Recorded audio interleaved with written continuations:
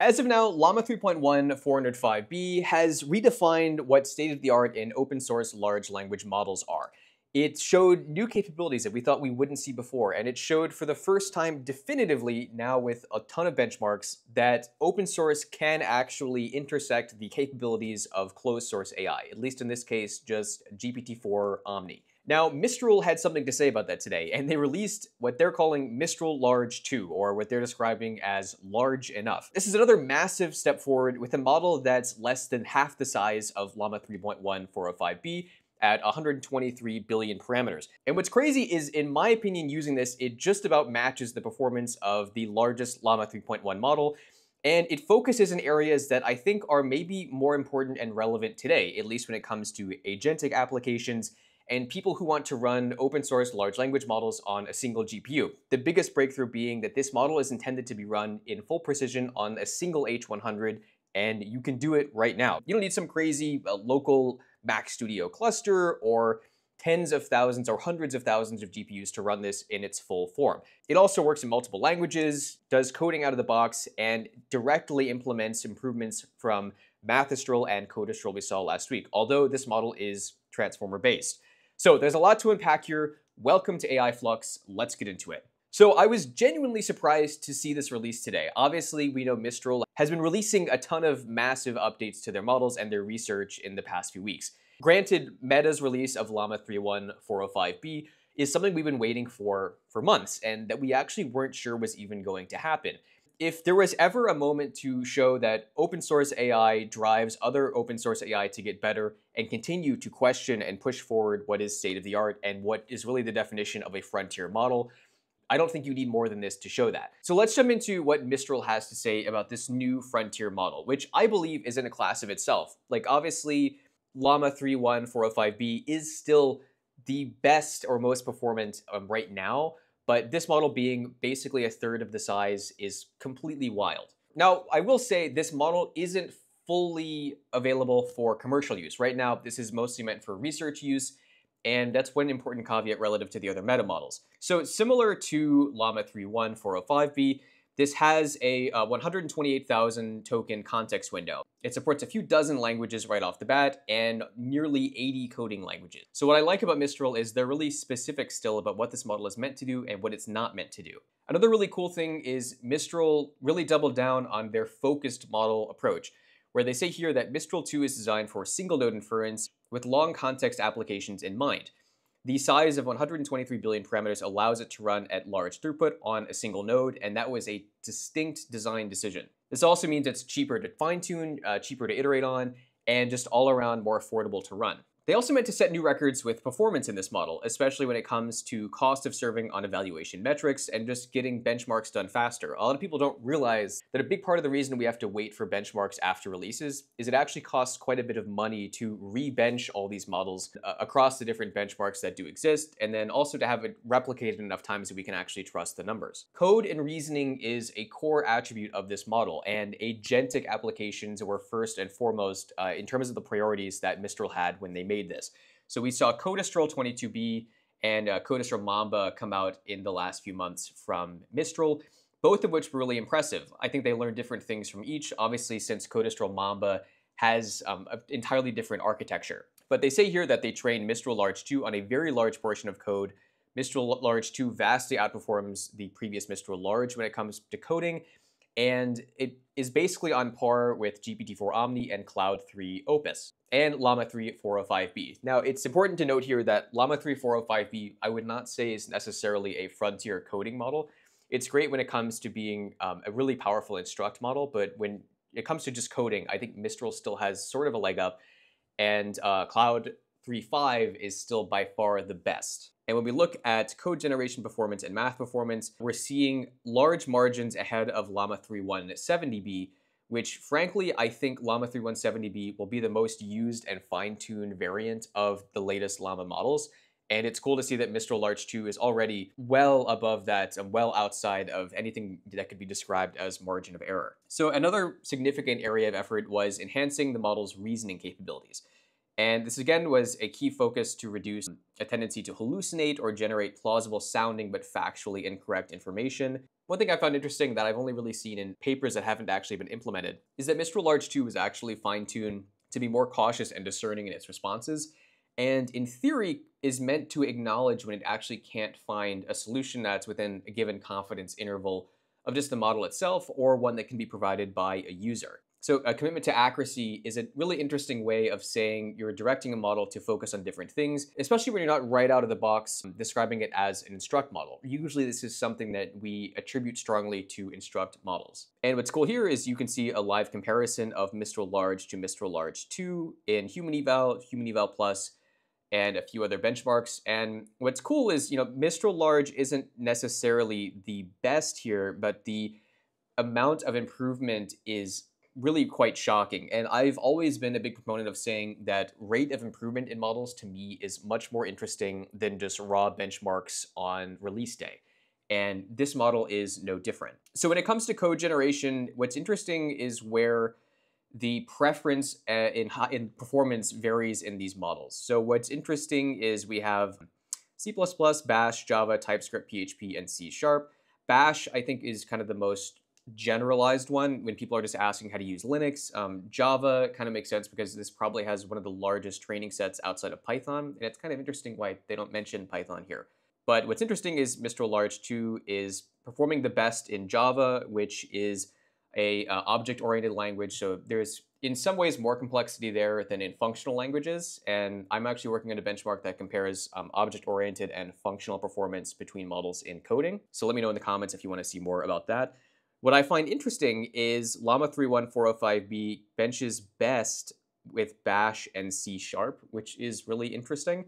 And GPT-4 Omni is mostly focused on TypeScript and PHP. Now, TypeScript coming from GPT-4 Omni makes sense because we know OpenAI has hired on a lot of people who just do web dev, because initially they thought that the biggest user group for developers would be people who do web development.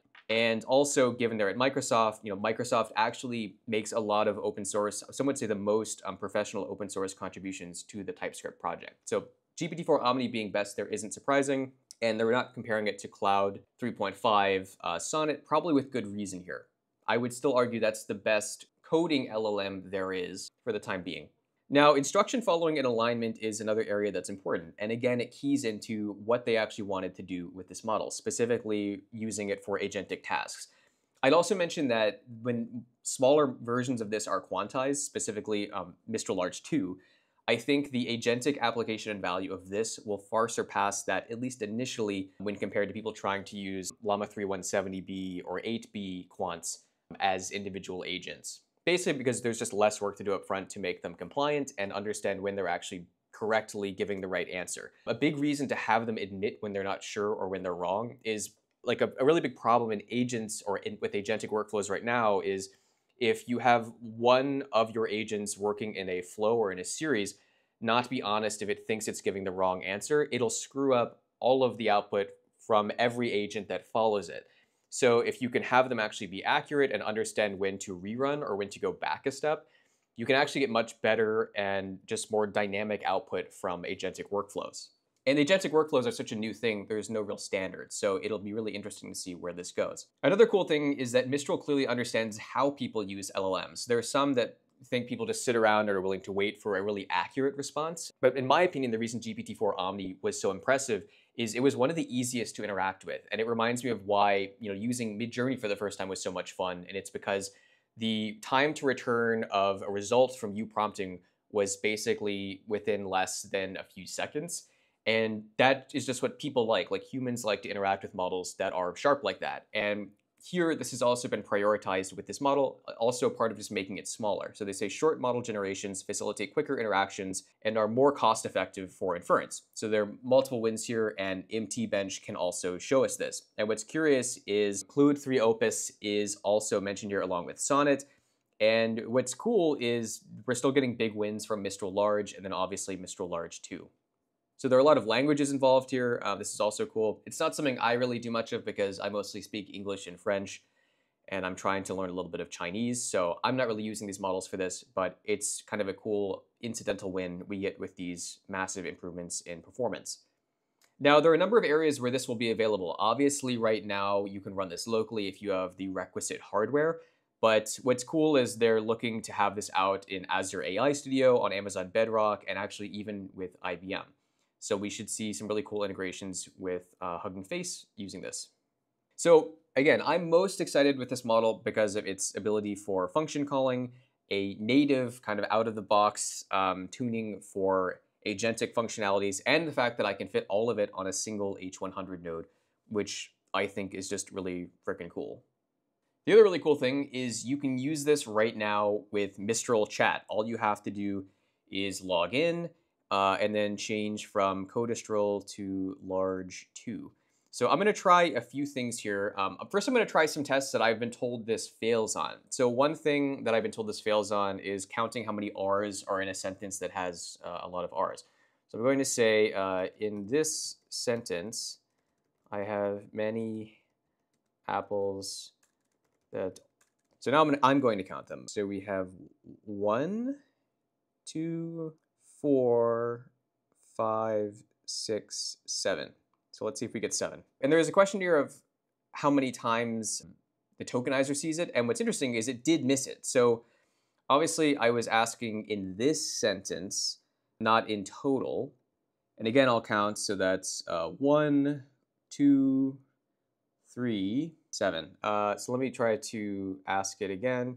Yeah, so actually, curiously, the tokenizer still has some issues with this. So curiously, this is one of my new favorite tests to understand where these models can tell your emphasis is in language or even in quoted text, which is kind of interesting. So I'm surprised by that one. And yes, you guys can make fun of me for the fact that this did miss on that. So I'm going to do a new chat here. Now I want to try sort of an agentic-esque task. So I'm going to say, let's assume we have 2 agents, a code writer, and a code checker. Write code for a game of Go using Python with the writer. Then switch to being the checker and show me the implementation actually works. So what's cool right out of the box is you can basically tell it to assume different roles without necessarily changing the system prompt. It's something that I've tried with the latest Llama, and it's actually pretty okay at this, but not necessarily as well. Sometimes instruct models take things too literally, and that's why they're at times harder to prompt. I will say this does feel faster than even the full FP16 version of Llama 3.1 405B. We got this in like less than 15 seconds. And what's cool is we have a pretty simple implementation here. What's also funny is first shot, this implementation doesn't have an O of n squared drawing system like Llama 3.1 405 did. And the expected output is correct, and it's able to show us what it's actually rendering, which was something that I had to sort of really coax out of Llama 3.1, both in 70B and 405B. And what's cool is the tester was pretty distinct here. There's the initial board, there's the act of placing stones, and then there's the win check. So it understood, it didn't just have to write tests for each of these functions, but it understood how to articulate what they were and show that they were actually working here, which I'm pretty impressed by. Now I'm going to go to my next step, or my next test, which is the fruits in glasses. So let's say I have some fruit trees in my front yard. I'm going to make this actually harder.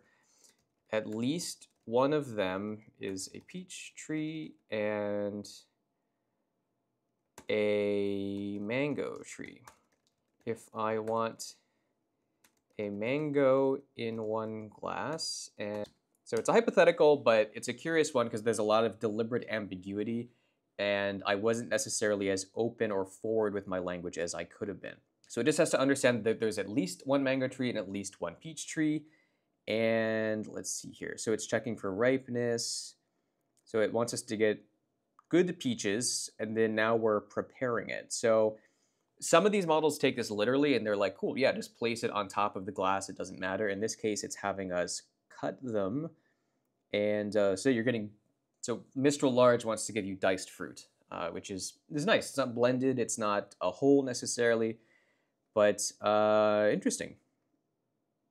So it's equally distributing. That's the other thing. So it's assuming we picked one of each and then distributed them evenly among these, which that's kind of an interesting take. So this model, frankly, is much more responsive than even Llama 3170B. That's what I really liked about that model yesterday. 405B is great, but I wasn't seeing a large improvement between the two models in terms of most common tasks.